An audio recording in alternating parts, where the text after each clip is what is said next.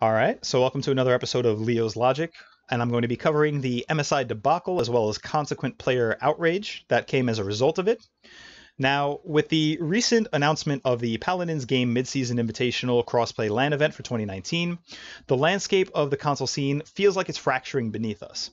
PCL professionals, some of which who have represented the game for months, going on to years, have dedicated a vast quantity of both time and effort in order to perfect their craft and play the game at the highest available level for console. As such, it was a shocking blow when the Summer Console Wars LAN event was scrapped entirely for the MSI event, especially since the original notice declared that it would not be impacted. Hi-Rez and Skillshot also declared prizing for the PCL teams would not be detrimentally affected with the introduction of the MSI event. However, the format of the tournament ensures that there are far more hurdles for console teams to overcome should they wish to get any monetary reward for their dedication and performance. While the outrage is certainly understandable, I want to review the choices that Hi-Rez Skillshot have made up until this point, how it affects the community, and also highlight some of the complications that exist within the solutions that they think they're proposing. So let's get to the root of the outrage. During the original Mid-Season Invitational announcement, Hi-Rez and Skillshot marketed the MSI LAN event as one of three things. One is the opportunity for PCL teams to test their mettle against the PC Elite and elevate overall competitiveness. All right. The second thing is they classified it as a cross-play LAN event for which PCL players can earn additional prizing, right? So this would imply that prizing would not be affected otherwise. And to boot, they go on to say that there are zero detrimental effects on prizing for console in general. All right.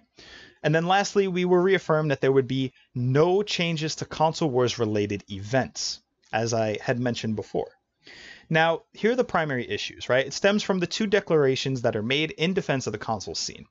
No detriment to prizing, and not doing away with Paladins Console Wars events. So we're going to focus on the second one first. Naturally, we were later told that the Summer Console Wars LAN event would be canceled entirely, with the crossplay being the only event for the mid-season. To me, this flip-flop, this renege right here, because that's what it is. They initially said there wouldn't be any negative effects, nothing taken away from console wars, and then they stripped the LAN from the mid-season away from us.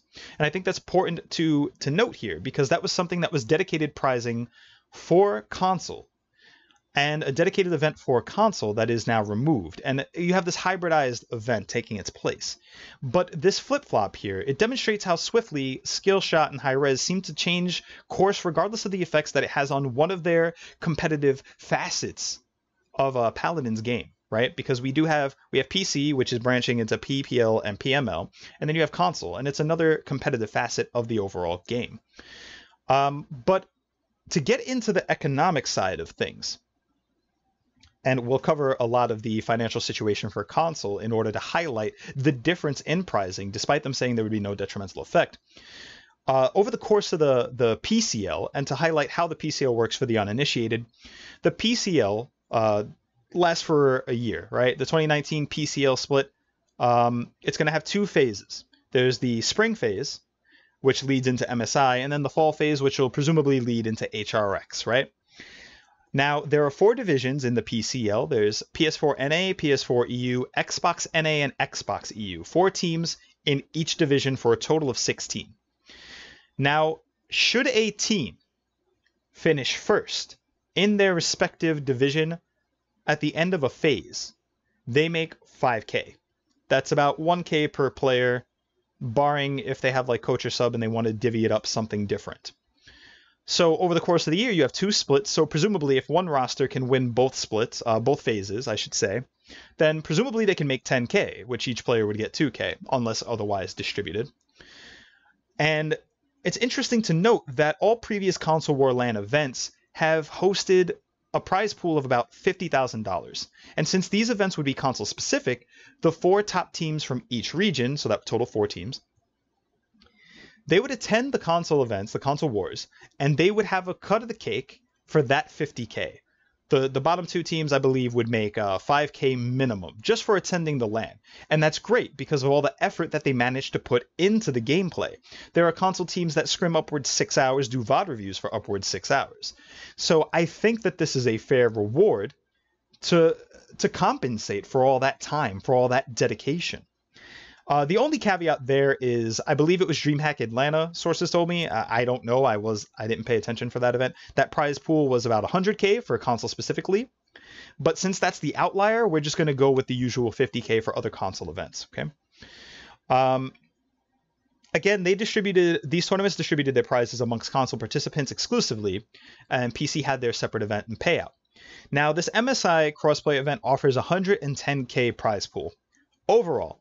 But while that might sound like there's a decent cut of the cake for everyone, it's inherently more difficult for both PCL and PML, but I'm going to focus on PCL here, right? So let's examine the structure, the format of the MSI tournament.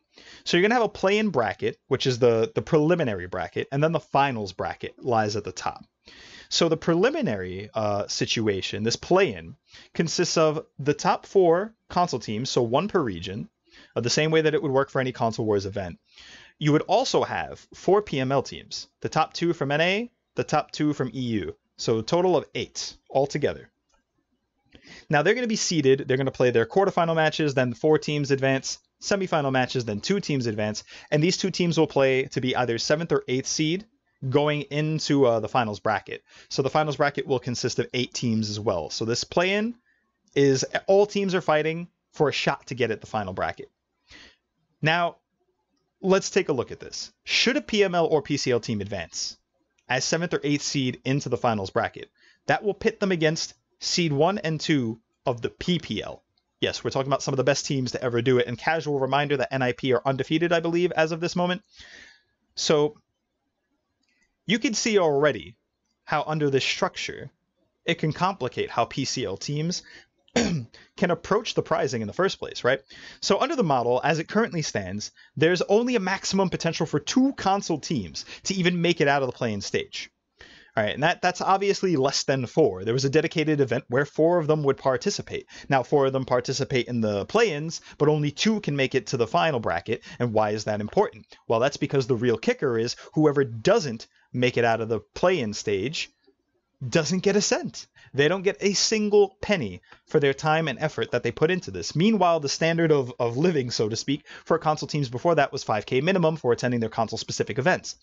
Now, that's a little egregious. Some might want to argue and say, well, you know, high-risk skill shot, you know, whatever entity pays for your travel and your stay, you know, you get a free vacation, enjoy yourself. I mean, sure, you should be grateful for the fact that they do that, but that doesn't diminish how much they're undermining a professional circuit that has represented them for a long time, right? Because be it that PCL has only existed since halfway 2018, I think they only started with a fall phase. PCS has been a thing for a while. I competed on PCS teams. I know this has been there for even before my time. So all I'm saying is it's a huge difference. It's a huge difference in treatment for a professional circuit that has been here representing Paladins game for quite some time. Now, if teams manage to compete, if a console team manages to get to the final bracket, again, they only get 5K. And if a former console champion would want to make anything comparable to what they're used to making at console-specific events, well, then, again, you're going to have to beat the number 1 or number 2 PPL team in order to do it, and that's a huge task. You're going from versing other console teams and PML teams, which is kind of like a small hill to climb. Anybody can really take a game off of anybody under those circumstances, in theory. But then you're talking about teams like NIP, right? That's a really steep mountain to try to climb. And one slip when you're halfway up there and you're just falling off completely. So, again, that's a steep chasm. Right? We're not talking about just pound for pound dealing with your equals. We're dealing with perceived superiors. And we're going to look at these advantages because that's a significant difference in prize pool. You're making nothing unless you get into quarters, and you're not making anything compared to what a champion in a console LAN is used to making unless you take whole sets off of teams that their peers can't. Other PPL teams haven't taken games off of like NIP. So, I mean, go figure. I don't know. But the entire identity of console Paladins, it stems from the use of the controller. This is not something that we're unused to. It's PS4 and it's Xbox. That's what participates in console wars. I'm sorry, Switch, I don't have a say in that. But PC can pride itself in using mouse and keyboard, right? And I think it's important to look at these distinctions because you're aiming with your thumbs. Also, you know, there's less control here. You're using a stick to do it. So in other words, your body is the vehicle, but you're using something to adjust how much you're aiming. So in other words, depending on your dead zones and how much you are frantic in a moment, how far or close they are, you might be overshooting your aim and trying to correct it, and you might overshoot or undershoot again. Whereas mouse offers a lot more agency than a controller does, right? You use a mouse, you get to use your arm, you can move from your elbow, you can move from your wrist. More importantly is if you miss a target, you can move slightly. That mouse, there's less variance there. Thumb to stick to input, hand to mouse, but the input is on the mouse. So any movement you're doing to the mouse, there's less variance there. There's far more room for precision. And now some people might contend and contest or argue, say, well, you know what, you guys have aim assist. But at the LAN events, there's no aim assist. And even were there to be aim assist, that actually throws off aim almost as equally as it helps. Because you could try to aim at one person, and if there are a few people stacked up, it might drag one way or another. You drag on deployables. It's a mess. If you haven't played on console, just play on console. Get yourself acquainted with that. That's another topic for another video, though. Just giving a nice little debrief, right? So it feels like console is forced to kind of bring a knife to a gunfight, right? It's the inferior input method, in my opinion, and I would say almost through fact. But don't worry, because Hi-Rez and Skillshot have perceived this disadvantage, and they said outright that console teams, don't be afraid. You too can use mouse and keyboard at our crossplay LAN event. Which would be fine and dandy, but it brings two problems, one of which is a paradox in the first place, because should a console team be able to practice on keyboard, which, by the way, they cannot use regionally, in regional PCL combat, when they're facing other teams in their division, you are not allowed to use keyboard and mouse. So now they're training on control all the time to make sure they can beat their peers, but now they're also going to have to acclimate to a whole new skill set.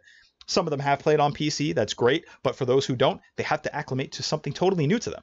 And now they have to do it to even stand a chance or have a better chance at teams who also play on PC for the duration of their careers.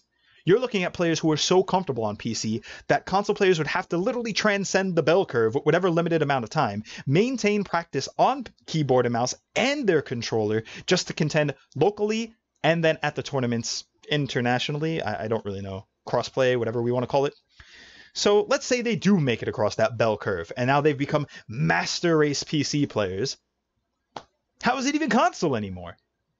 You literally stripped the identity from one of the leagues that participates, that has represented your game for, dare say, almost a near equivalent amount of time, if not an outright equivalent amount of time. What do you do then? If you do contend with your PML and PPL brethren, but you're no longer console, you might as well join the PML at that point. So this paradox is really the source, in my opinion, an egregious portion of why console circuit members are livid, right? It appears to be an inconvenient way to phase out the console scene almost entirely. And I think another setback that we should acknowledge on the topic of being able to use a keyboard and mouse to begin with at the LAN is most notably PS4 players don't even have the option to train on a control versus a PC team in the first place because Sony hasn't enabled crossplay. And whether that be Sony's fault for not enabling it, or maybe Skillshot Hi-Rez have not had the negotiation skills to make it happen, whoever's responsible is kind of irrelevant. The fact is it's not here. It doesn't happen. PS4 teams cannot do it.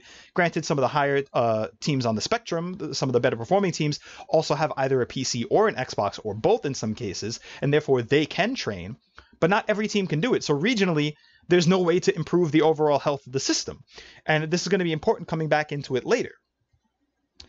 Now that we've kind of sorted out the grievances and incongruities that have been highlighted, I think it's imperative that we address some of the arguments that surround the issue in general, right? So the upping the competition argument. Rain Day also said it on week 8 of the PCL broadcast, I believe, and I'm in agreement with it. I'm not going to lie. If this accomplishes anything to all the other detriments and backhands that it's giving the console scene, I think I would be interested in seeing how, especially I can see from a spectator perspective, how console teams and PC teams will stack up, right? Whose meta rubs off against who adapts in what ways? Will console meta somehow benefit them in certain matches? Will the practice against PC teams manage to up the level of competition over on the console scene? Who knows? And that's an interesting thing that we would be able to study and watch. And as far as we know, the crossplay event is not going to be changed anytime soon. So we'll actually get to see if that happens and how that happens. Another argument that I've heard that I want to address is this whole hey, it's not a salary, it's not a livable wage, get a real job. That whole shtick, I don't like it. It's kind of as annoying as the if you can't beat them, ban them narrative that people are trying to drive home because, well, it's not real. The way that this works is people know that it's not a quote-unquote career that pays the bills, right? But it is esports, and it's an entry point. A lot of these people might do it as a hobby. They might be really good at the game, and therefore they decide to compete. There are many reasons that I couldn't give you because I don't know the mind of Shu, the mind of Legacy, the mind of all the other players on all the other teams. I can't tell you what all of their motivations are. But they participate in this environment. They've represented it. They put in time and effort. They scrim, they VOD review, they go over even the most minute portions of gameplay. So to feel like you're being robbed of what little prize pool you were getting, what dedicated monetary reward was there for you, for your efforts, obviously it's going to cause outrage. No one's saying they're going to subsist and live off of a Paladins Console paycheck. That's not the argument here. It's that they're being slighted. They're being treated as if they're less than. And regardless of somebody's opinion as to whether or not console is as superior as PC, it doesn't matter because that's a significant portion of the player base as well. That's a significant portion of the representation of Paladins game. So it's a huge backhand. I also like the idea that people are having where it's like the no pay, no work. And we could tie this into the strike that's been occurring, right? The strike that people have been trying to gain traction on where, hey, we're not in agreement with this. We're going to strike so that you don't have a league to begin with. Then I would argue that's kind of counterproductive, mind you, because if you do strike, it kind of supports the sentiments where they feel like it's not professional. And so I don't know. There's always a way to spin something no matter what you're trying to do to make it a negative against you. So it's something to be wary about. Now, granted, I don't think the strike happened. I don't think it's coordinated enough to happen, to be honest with you. There aren't enough teams that are directly impacted by the prizing where we could achieve that sort of solidarity. The professional PPL and PML players will back up the professional PCL players, but lower ends of the spectrum, there might be a little bit of unorganized, not being on the same page there. But I do want to see how less pay or less guaranteed or more unsecure prizing would impact overall the player base to see which professional players stay and go. And I think that's a pretty good segue into the player reactions because we've seen a few different reactions, right? And I'm going to go to each side of the spectrum here. We've seen the likes of Harvey, who have just outright quit. He was a player on Cyclone, Xbox EU. I believe he was the support for their team. And so Fanatics was bumped up from sub to main roster, and they've been playing like that ever since. You've also seen, I believe it was Wonderful, who tweeted out, he's going to play the duration of this split or this phase, and he's going to kind of see where it goes. He's going to see if they reverse course, if they bring back the Console Wars LAN, and if not, then he says he might move on to something else. He might quit outright.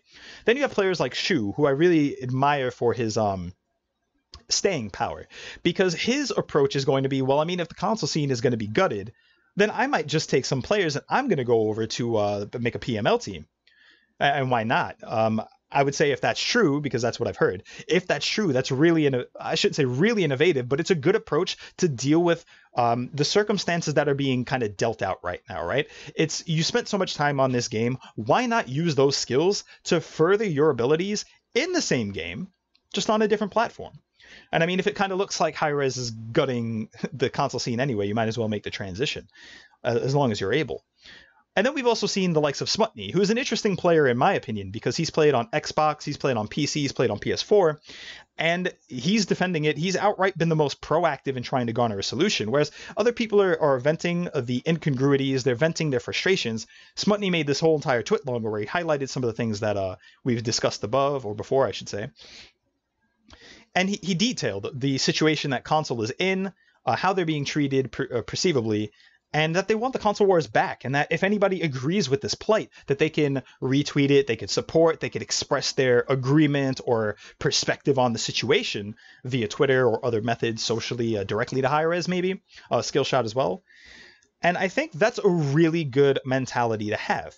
Now, to get into other player reactions that are not PCL, like for instance, we had PPL players who consider this move absurd, right? We've had the likes of CuzCutie, who had tweeted openly his support of bringing back basically letting console have its own playground twice a year, right? So that's advocating bringing back console wars for the summer.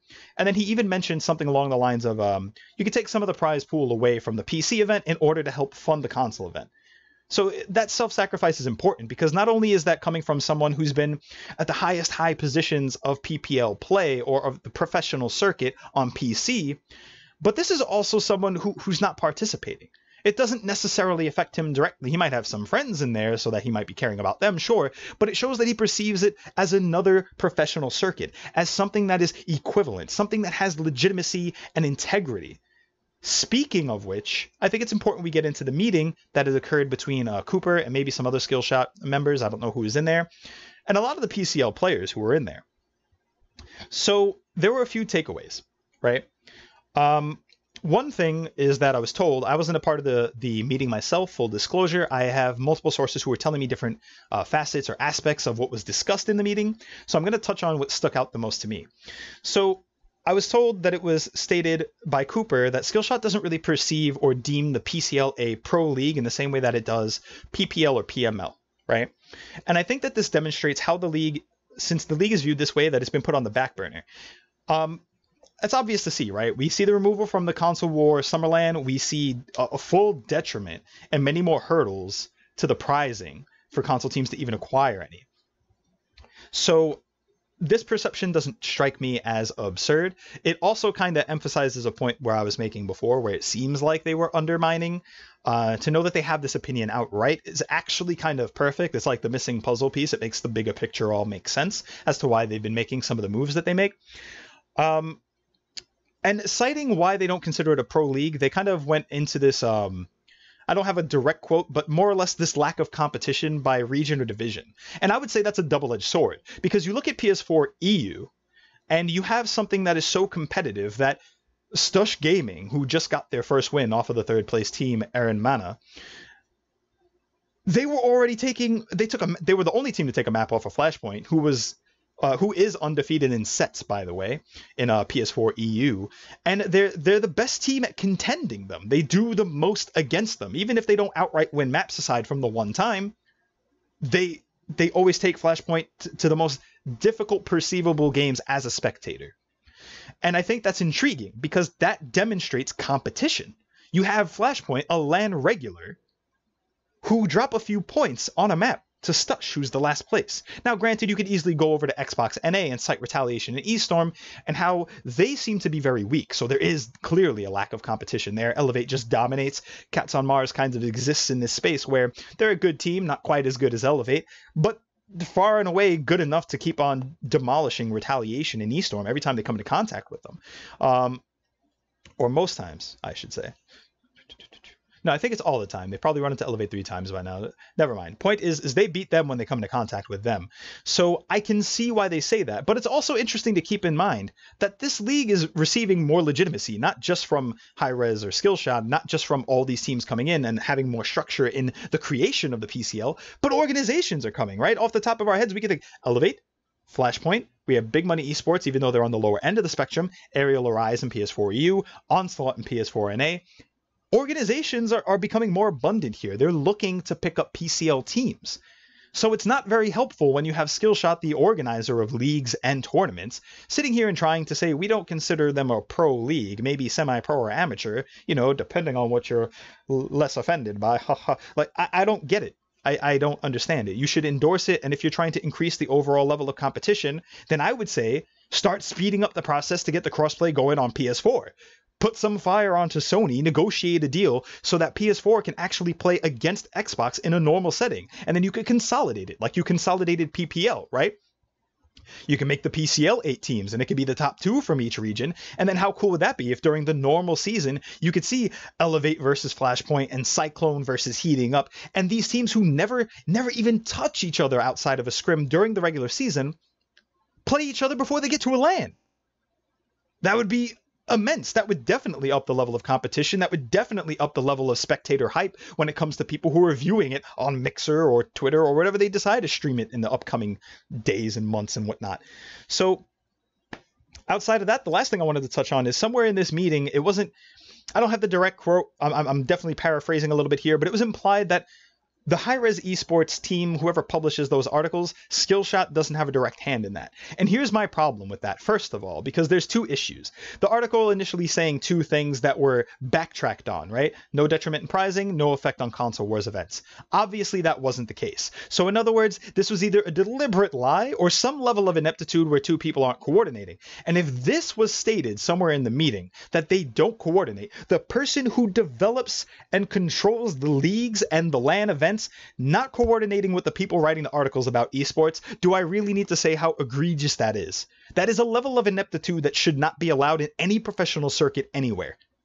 If you are Skillshot staff and high-res staff and you're coordinating a post on esports, tell them the details of the damn tournament.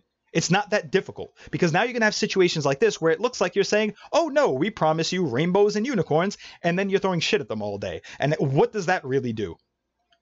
Incite so much outrage from people who have represented the game for such a long time. And then you want to wonder why there's so much backlash. And then you want to wonder why people get frustrated when you're sitting in the meeting and you're muted half the time, saying that you're taking notes.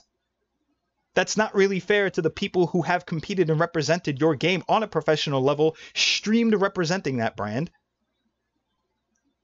I don't know. There's not really much more I can say in the face of that. But in conclusion, I would have to say that a majority of the dissent that Hi-Rez and Skillshot are facing, that they've garnered from this entire professional console player scene and player base, I think that is well warranted and deserved. To essentially publish this false or misleading information, either deliberately or through ineptitude, it's just egregious. Players who've dedicated their entire evening, significant portions of time, to become the best that they possibly could be, they've been shafted. They were assured that their position would be unaffected, and then the rug was pulled out from underneath them. And how do you expect people to react under that situation? This abysmal earning potential for the PCL elite moving into MSI is a far cry from the compensation that they're used to, and arguably at a time when the PCL is starting to pick up the traction, right? It feels kind of inverted, right? If anything, you should make the argument for something like this back when it was just PCS and Discord and chaos. But now when the game is so structured and the play looks so refined, now it feels like people are being penalized. And I'm all down for experimenting, right? You want to experiment with crossplay, that's fine. But keep the Console Wars event as well. Let them have that.